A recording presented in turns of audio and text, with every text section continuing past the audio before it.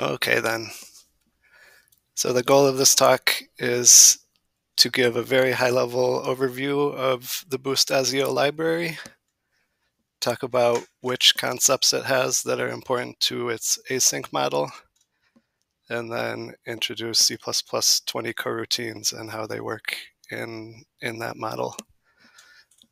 Finally, I'll show links to a lot of places where we use Asio and Ceph, and that'll kind of tie into some of the examples that we go through. There should be plenty of time for Q&A at the end, but you should also feel free to interrupt me, unmuting and asking questions if you need clarification on anything. So to get started, what is the Asio library? First and foremost, it's a networking library. It has cross-platform abstractions for sockets, streams, and buffers, along with some other stuff like file I/O and timers. But it's also a very flexible asynchronous runtime that supports async networking very well. So it can be run single-threaded or multi-threaded. We'll talk more about that. Part of the flexibility is that async operations can complete in a lot of different ways, whether via callbacks or futures or coroutines. We'll see a lot of examples there too. And finally, it's a header-only C++ template library. So when I talk about the flexibility, that's generally enabled through templates. And as a result, templates can be kind of hard to work with, hard to understand. So if you've seen ASIO code that looked like a horrible mess, I completely understand. But the goal of this talk is to help get you more comfortable with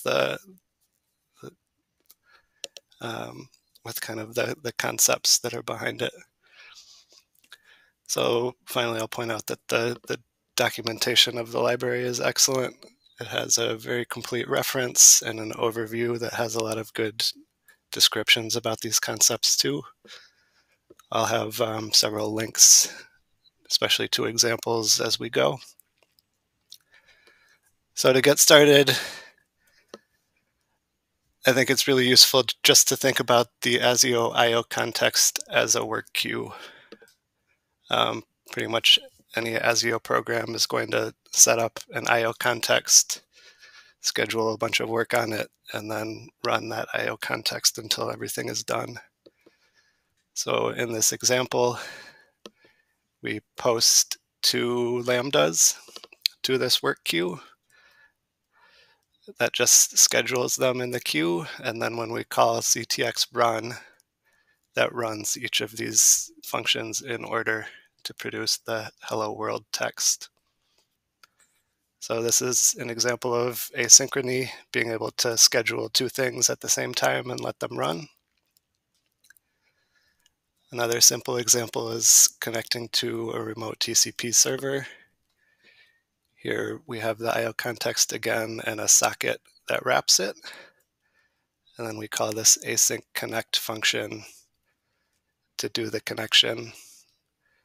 That starts the work, and then we call ctx.run to actually run everything, and that will wait until everything completes. Here we're passing a lambda as the callback argument to async connect. So when it completes, we'll either get its error code or a successfully opened connection. So like the example above, you could imagine starting async connect against several servers and running them all at the same time since it's asynchronous. On to the next example, where I said that the I/O context could be single or multi-threaded. Here's an example of spawning several threads to call ctx run at the same time. If we schedule a lot of work on the I/O context, then all of the threads that are calling run will be able to take off work and execute it. So this is essentially a thread pool servicing the work queue. And these threads will be able to join once all of the work is done and run returns. So the takeaways from these examples: run always blocks until all of its work is done. You might schedule a couple things, but those things might schedule more work, and so run will continue working until everything is done. Run is a blocking function, unlike the async ones, because of this. A single thread can run multiple concurrent async jobs, and you can scale that up with multiple threads by just calling run from multiple threads.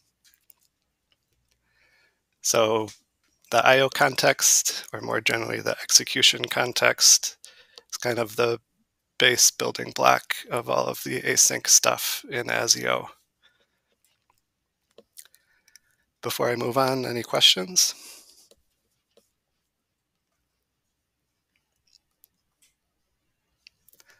All right, on to some of the concepts that make up this model. First one is the completion token. So this is the final argument to any async function. For example, above we passed a lambda function as the completion token. And this specifies how the caller should be signaled when the operation completes. So the simplest kind is a callback function, but it's very flexible. And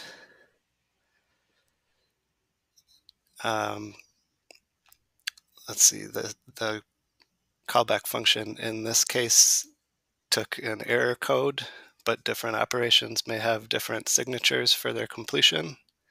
They may error, but for example, async read might also return the number of bytes that it read. And each operation is going to document what the expected completion signature is. So looking at the docs for async connect, it says that it's just the error code. So you can always find this is something that each of the async functions will specify itself.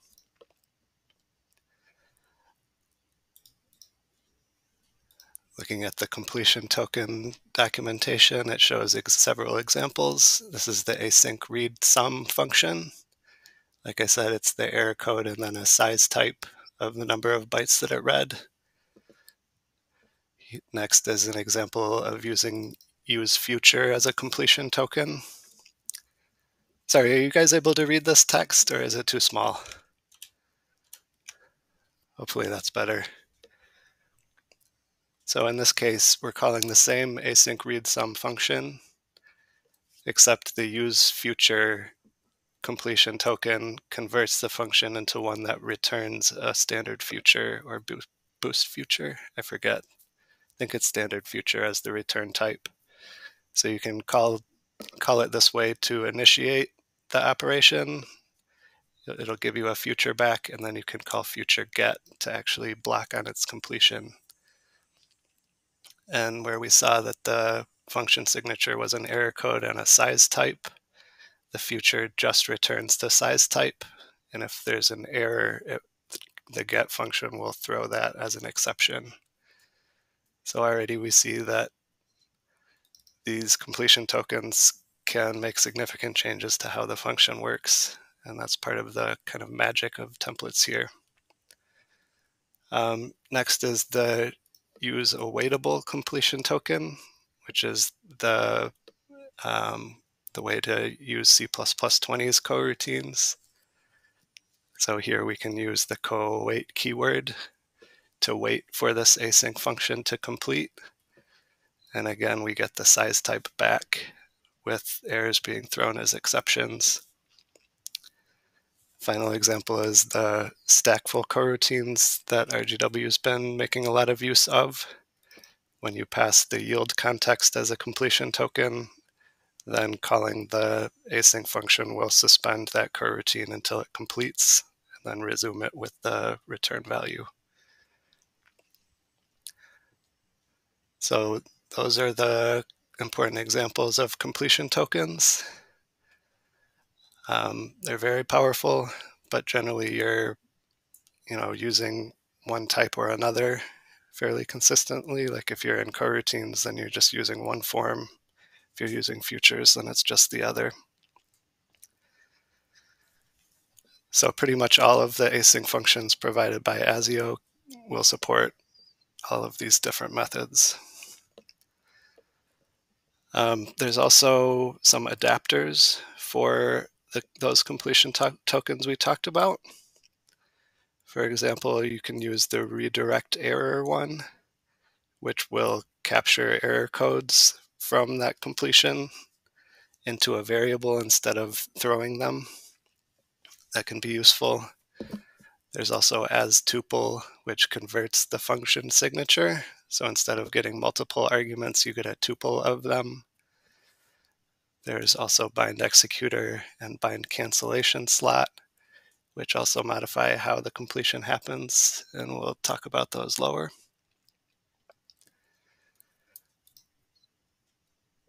So the completion tokens are all about instructing the library and how to notify you about the completion. The next concept is the executor. And simply, this is just a handle to an execution context like IO context. So you can call get executor on the IO context, and it'll return an executor of the given type. So pretty much all of asio's IO objects, like the sockets and timers, take the executor. So any work that you schedule on them will run on that executor and complete on it by default. And the IO objects will expose the get executor function to return that back.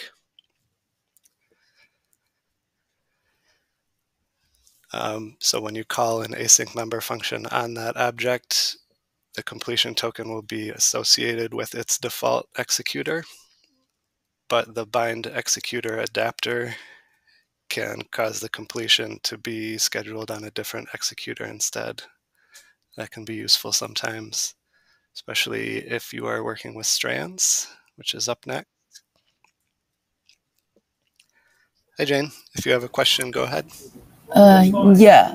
So IO context is execution context or executor.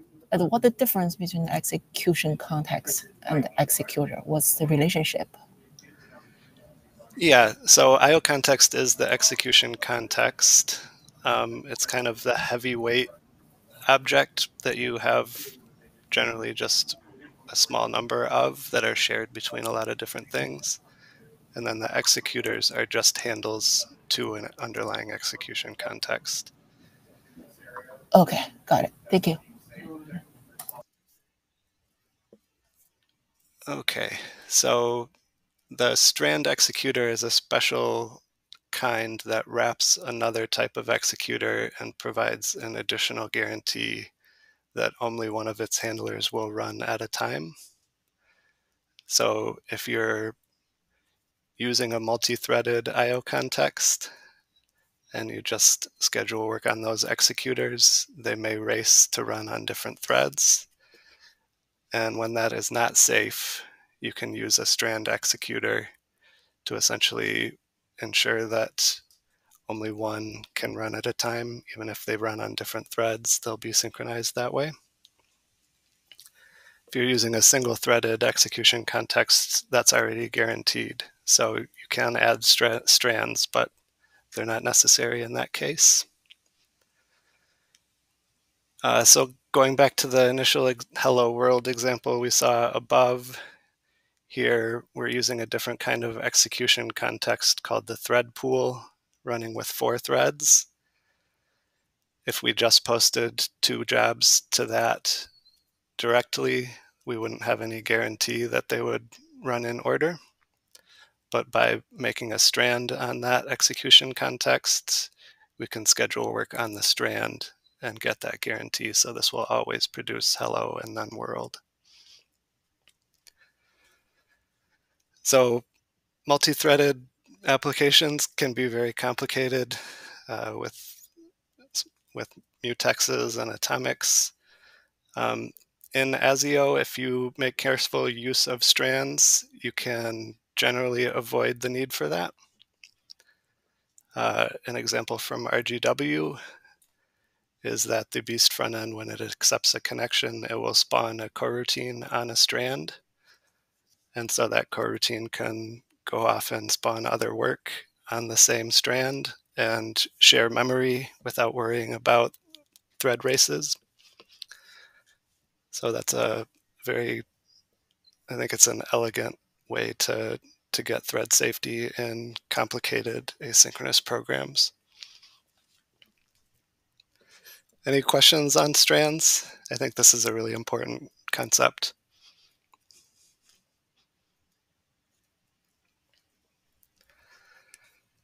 All right, moving on. There's also Asio's AnyIO executor, which is a type erased executor.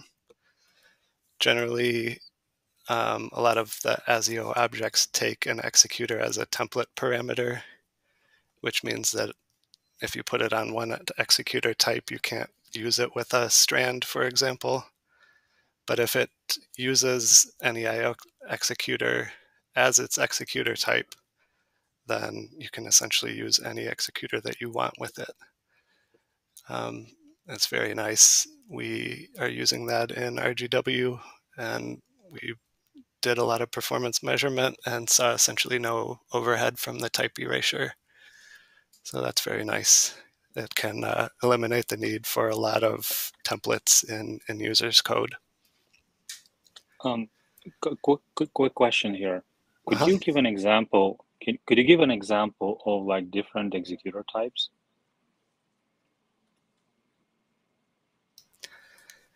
Yeah, so the IO context executor is one, the Asio strand is another. Here we have a thread pool execution context. So calling get executor on that would give its own executor type.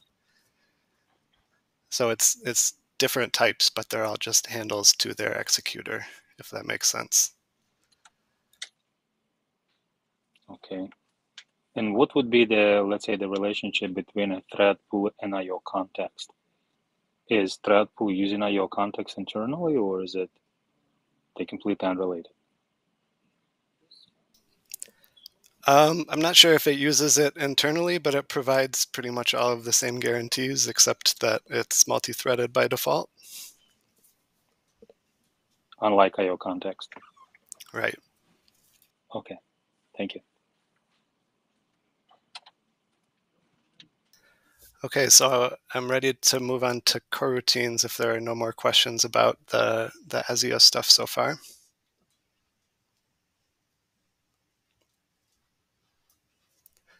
All right. So C++ added support for coroutines along with these three keywords, co-await, co-yield, and co-return. So any function that uses one or more of those keywords is a coroutine function. The only other requirement is that its return type is an awaitable type. The C++20 did not come with any pre-made awaitable types, so it's up to libraries to implement their own. And that's outside the scope of this talk, but luckily Asio provides a good one in Asio awaitable T. So here there's a function that co-returns 42, and its return type is an awaitable int, meaning that it's a coroutine function that produces integer values. And the way that you run a coroutine function is with the Asio co-spawn function. So this is another asynchronous function. The last argument is the completion token. If the coroutine function throws an exception, you get an exception pointer to that. Otherwise, you get its return value. If it's an awaitable void, then you just don't get this second argument. So interestingly, we're actually calling this coroutine function here rather than just passing a pointer to it. What happens when you first call the coroutine function is that it starts suspended, but still returns an awaitable object so that you can co-await on that or spawn it. And so when you co-spawn a coroutine on an executor, it will kind of package it up in an awaitable, ship that to the executor, and then resume the coroutine there.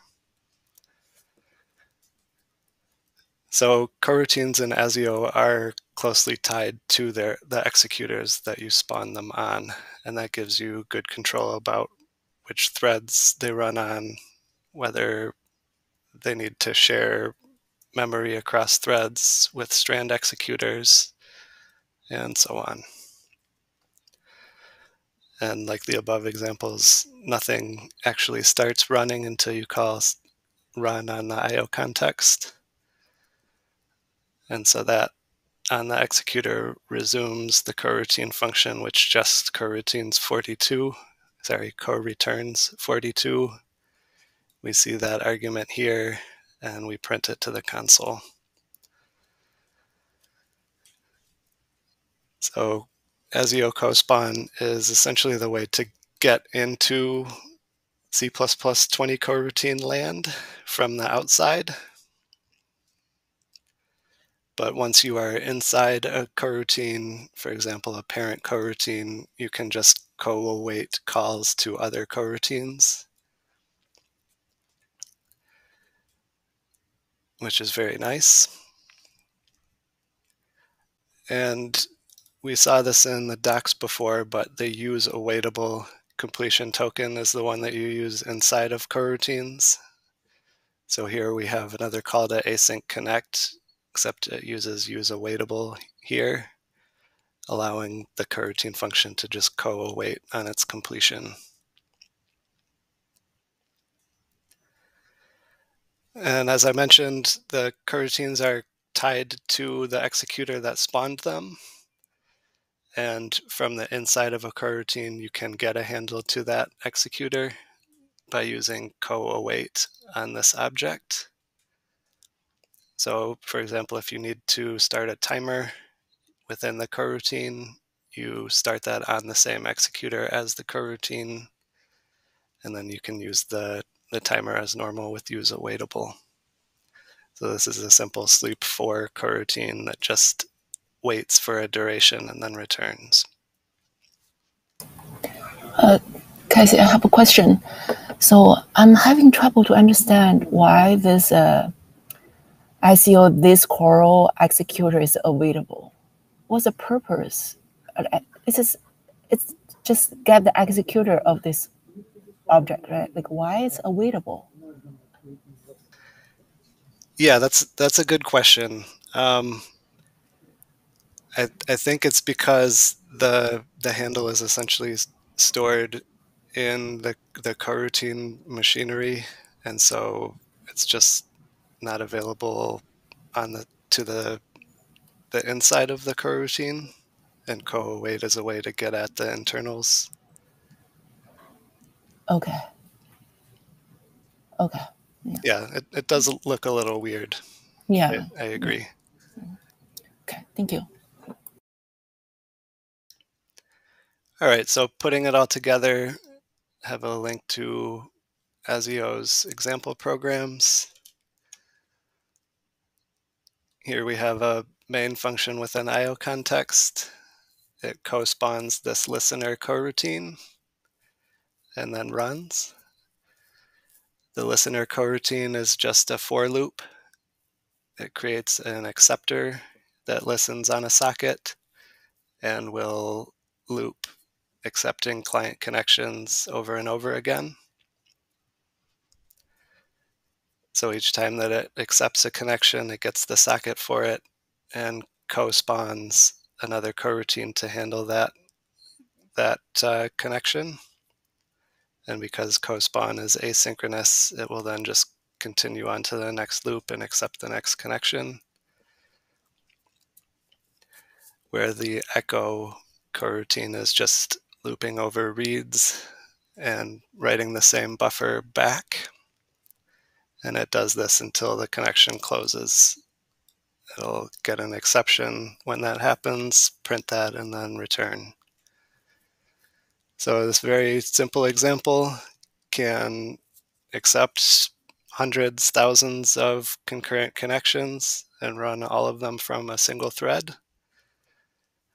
And I think I think it captures well the power of asynchronous programming, and I think coroutines are a very ergonomic way to expose this. The code looks very much like normal synchronous functions, except for the co-awaits and use awaitables. So I think this is a good way to kind of scale up asynchronous programs. Any questions on this example?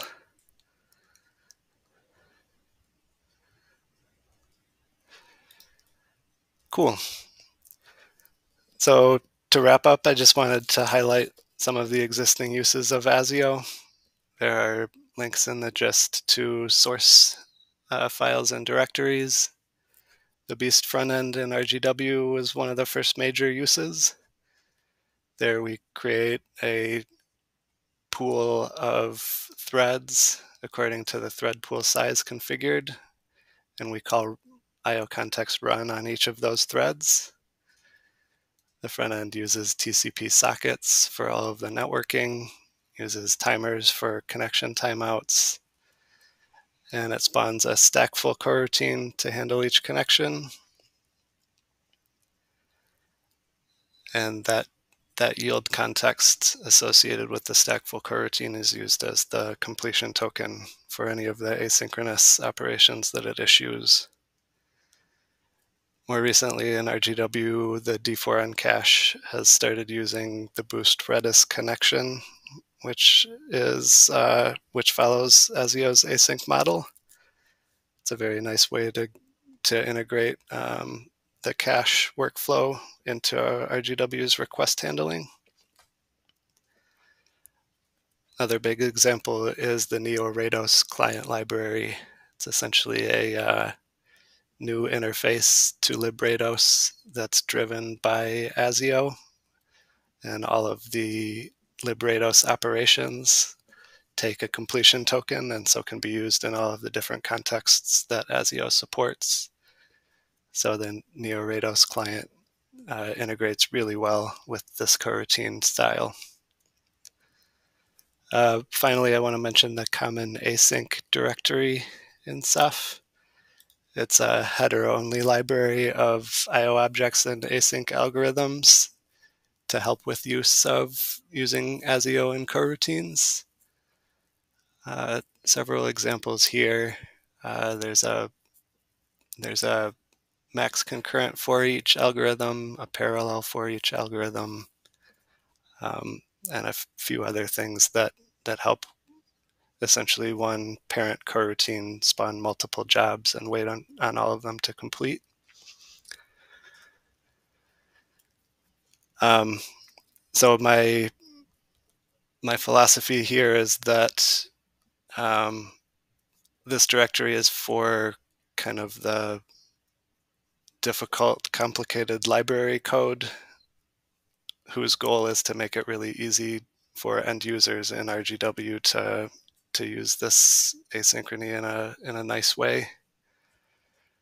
So implementation of IO objects and async functions is outside the scope of this talk, but I would like to do a follow-up talk to go into more detail there. But that concludes my talk. I think we have plenty of time for questions.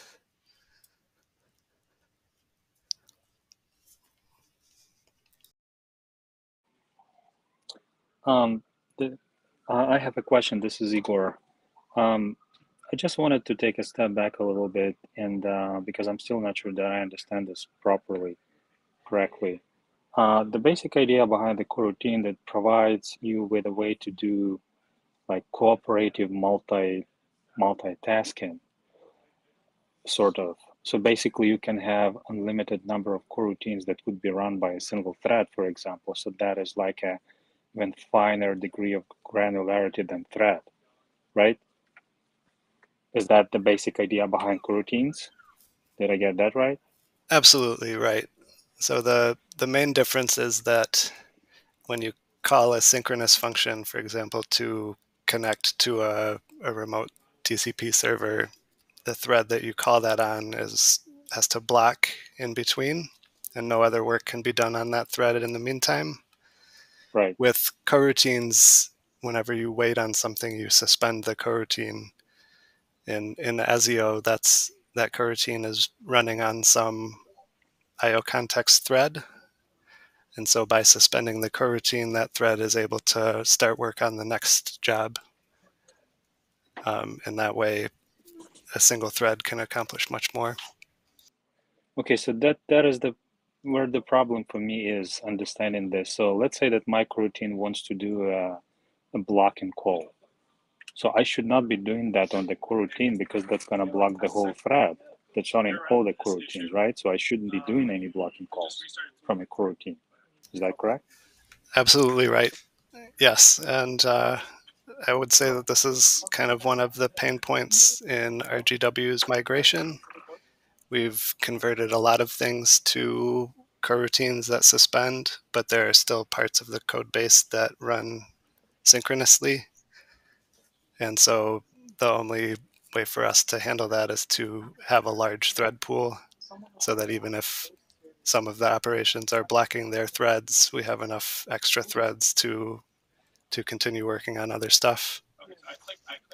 But the end goal of this work is to get all of the blocking out of these coroutines so that we can run with far fewer threads and use less resources. Okay, so just to summarize, as you said, the coroutine should not make any blocking calls. So instead, it should do async calls and then immediately hand off the execution to another coroutine so that some time can pass before that coroutine comes back and checks the result of the async operation. Hopefully by then it should complete, correct? That's right. So an async operation is generally starting something and arranging to get notified when it completes. And so that operation would reschedule its completion on the IO context when it's done. And that completion is what would resume the coroutine that was waiting on the result. Okay, the whole idea is that the hope with that is that by the time execution comes back to this coroutine, the operation will have completed. So that with the coroutines, we can achieve like a higher CPU utilization with just one thread, something like that. Without all the complications of multi-threaded programming. Yeah, I think the way I would say it is that you can get a lot more IO in flight from a single thread. With coroutines. Yeah, so if the coroutines themselves are not really doing IO, but are just doing a lot of computation, just using the CPU anyway, then you would see less of a benefit from sharing threads this way, right? Right. Okay, thank you. And yeah, if you are getting enough IO that one thread is having trouble servicing all of it, then scaling the number of threads and the CPU usage, spreading it out, I think can give a lot of benefit too. Right, but so in this case, if you use multiple threads and each of those threads runs multiple coroutines, then ideally, in theory, you should get full CPU utilization, ideally. If you utilize all the hardware threads and they all run coroutines, then you should be maxing out the CPU. Yeah, exactly. Okay, yeah, that makes sense. Thank you. Yeah, and I think that the IO context and the executor model gives a lot of flexibility to the end user code. You essentially just write end user code around an executor but you might run that from a single thread. You might have a thread pool for certain work. It gives a lot of flexibility to the application to say what work runs where. Right. And how do we determine what number of threads can provide the optimal, I mean, for example, performance of the entire system, for example? So essentially just benchmarking at scale, I think. The IBM's perf and scale team recently did some measurements around thread counts, and the existing default of 512 threads did poorly in comparison to lower thread counts. I think 64 was essentially the sweet spot in their workload. but it really depends on the workload, right? If for different scale of clusters, probably the default number, the optimal default number could be different. I think so, yeah. Okay, got it. But yeah, I would say that the reason that we default to 512 is because we want to support a large range of scales, if that makes sense.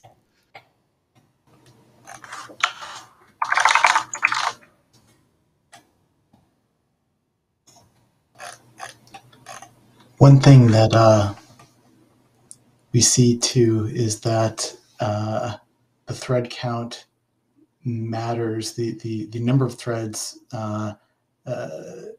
is the optimal number of threads is different depending on the workload. So like deletes versus puts, you may see a different point at which you see peak performance.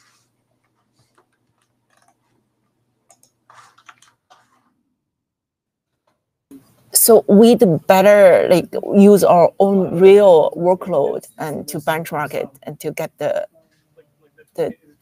like optimum number for ourselves, right? Like it's a basic idea. It's not only the workload itself, but it's because the traffic pattern also matters.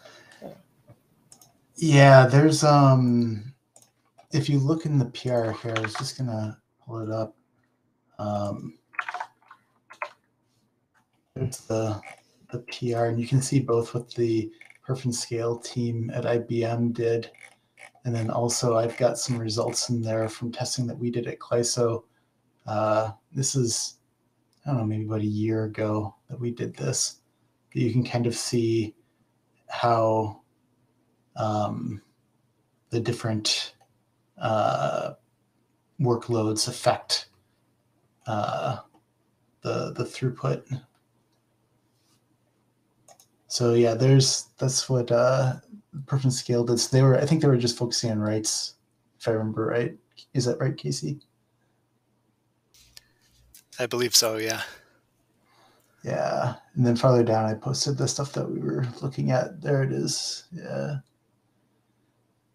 So you can kind of see how,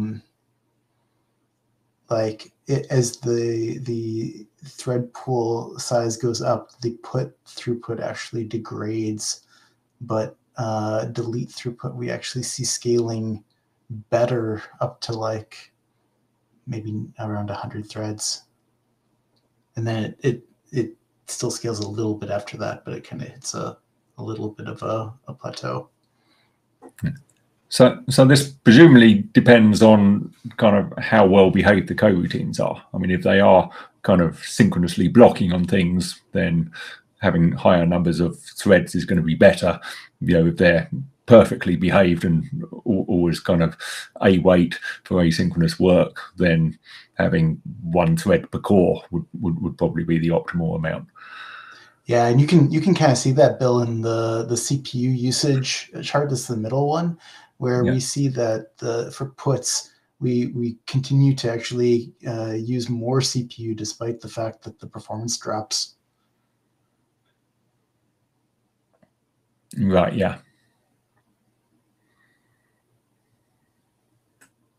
I guess, yeah, the I guess that first graph, and I had to look at it again, but you can see, yeah, that's the efficiency graph. So basically the throughput relative to the cores utilized. So yeah.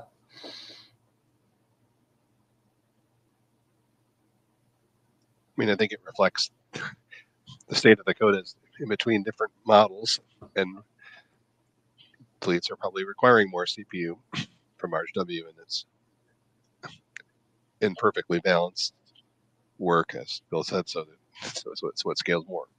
With threads are helping it, but there is a cost to having lots of threads, and that's why, if we can, as the code becomes better optimized, we don't want to have as many.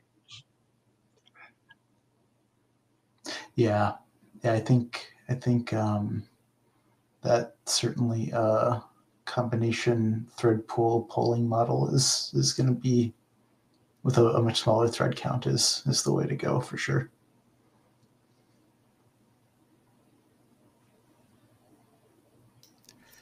Yeah, so I'm trying hard to revive the async refactoring project to hunt down and eliminate the rest of the blocking work here. I've made some progress recently. Hope to make a lot more over the T cycle.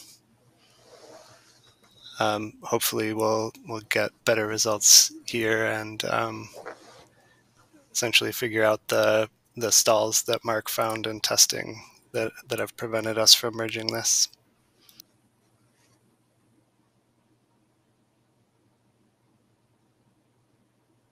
Yeah, remind me again, Casey, how bad were the stalls that you saw? Did Mark say there? 99th, there was a stall of 79 seconds. Whew. Yeah, that's pretty extreme. Hard to explain even just from a thread blocking on something. Yeah, that sounds like, I mean, the immediate thought is resharding, but I assume Mark probably was like accounting for that.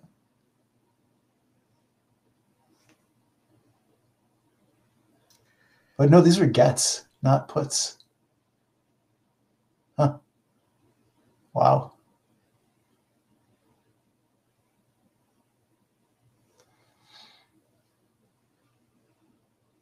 I will say I don't recall seeing anything like that in the testing I've done. I wonder if it's something unrelated.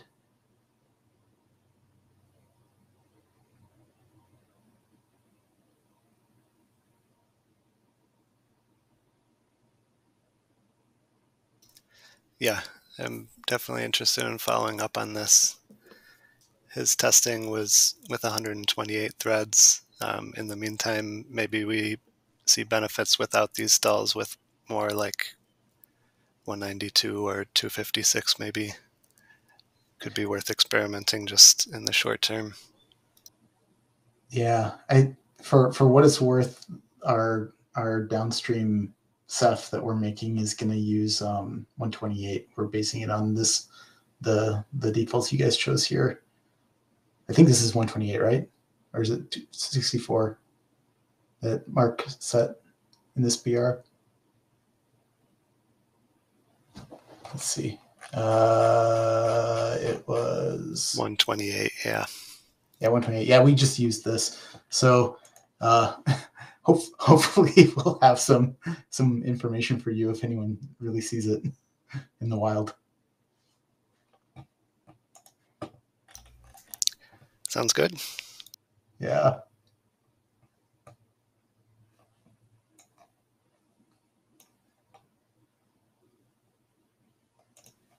All right, well, I think that's all I've got. One more question, sorry. So I'd like to know a little bit more of like C++20 coroutine adoption plan. Is it gonna only happen on multi-site replication, or gonna do that for the client traffic handling, client request handling as well? What's the plan? Right, we are prototyping metadata sync for multi-site using this coroutine style. elsewhere in RGW, Adam's already opened a data log PR that makes use of these coroutines a lot.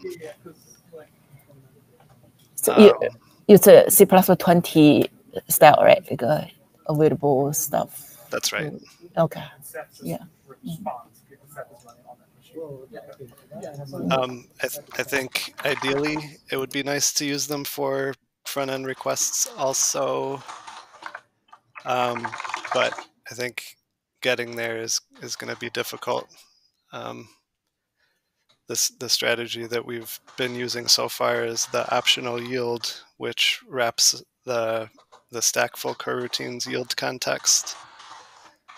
And the fact that that's optional is how we incrementally make progress in converting synchronous things to async with C++20 coroutines.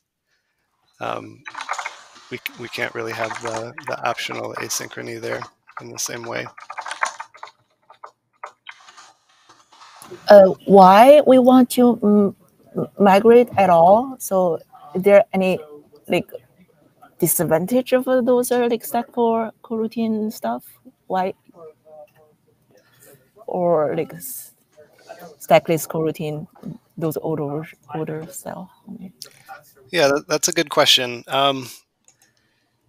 I do think there are trade-offs there.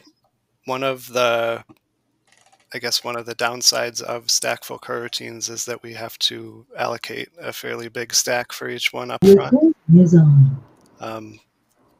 Initially, the stack wasn't big enough, and we were seeing stack overflows that were really tough to debug. So we converted to stacks that were allocated by mmap and protected with mprotect. And those system calls add some overhead to every request. So I think stackless coroutines could eliminate that overhead. Okay, got it. Thank you.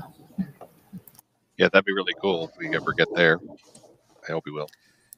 Maybe Mark remembers how big of a cost that was. It might have been like 2 or 3%. Which one? We changed the type of coroutine stack several years ago to one that used mmap and mprotect.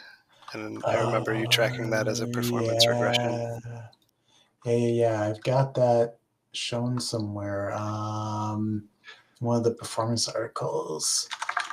But that's not versus stackless, right? That was versus the pre-allocated thread stack, I think. Yes, you're right. We decided to pay that cost just for the safety against stack overflows. I think it was one of these two commits maybe that are in the URL I just posted in the introduction part. If you want to take a look at that one, see if I can figure out which commit those two were at the spreadsheet.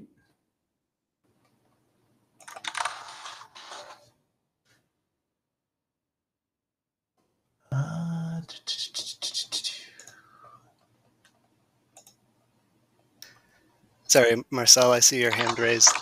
Go ahead.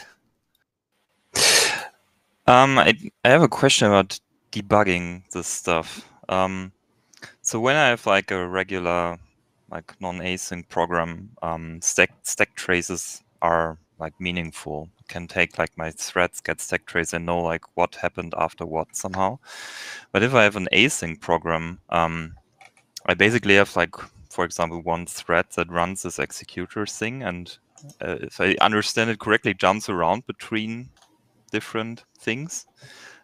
Is there like a tool or to like unwind that, to, for example, tell the executor, give me all those call chains that are somehow happening here and where they came from? Or is that basically lost after a while?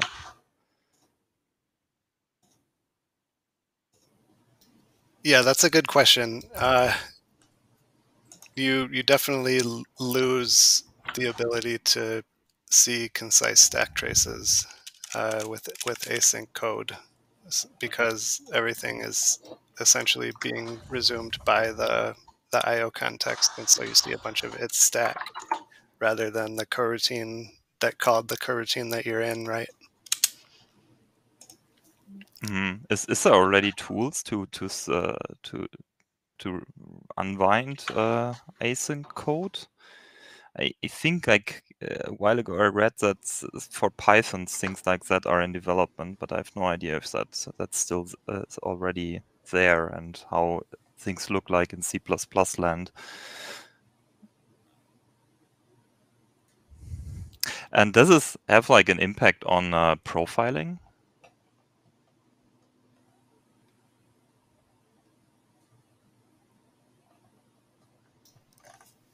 Oh, cool. Profiling, I don't really think so, because it's still showing where most of the CPU time is, and I think that's more likely to be in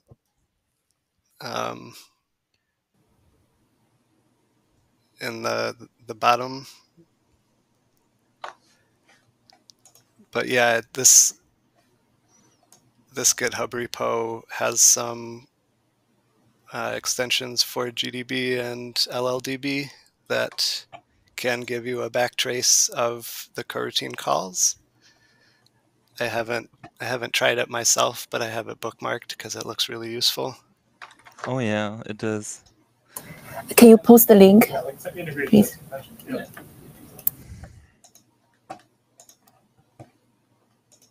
Thank you.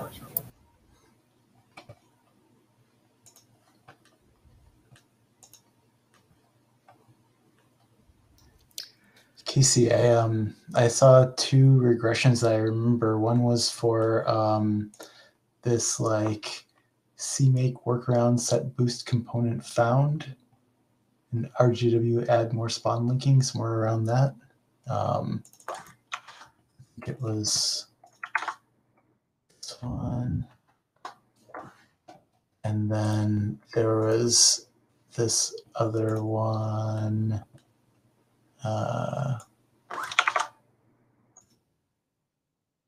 This is the one that I remember that we fixed, but I don't think it's what you're talking about.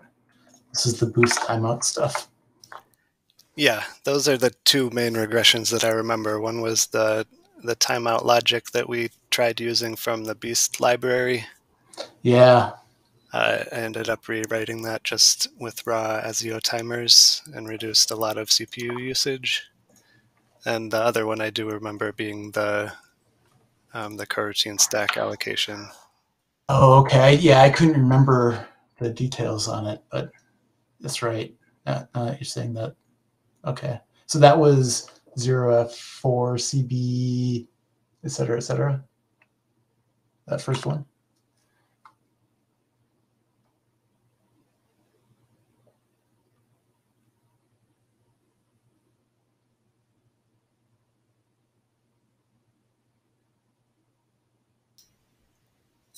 The first one looks like the Beast front end uses 512K M protected coroutine stacks. Yeah. Okay. That was actually a fairly, moderately to fairly significant performance loss for gets, but it and yeah, I guess CPU usage as well. It wasn't as dramatic though as the second. The second was the one that really was bad. You can kind of, I had that graph in the other link, but here's the spreadsheet that actually has all the whole performance by section for that.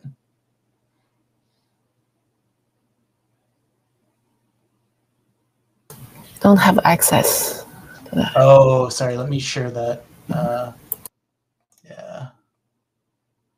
Okay, it should be good now.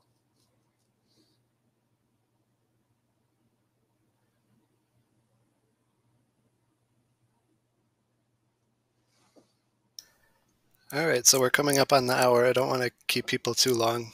Any final questions before we wrap up? I didn't see the beginning of your talk, Casey, but I was able to make it for the last half of it. It looks really good. All right, well, I am recording and I'll upload that for YouTube so you can catch the beginning too. Oh, thank you. That'd be great.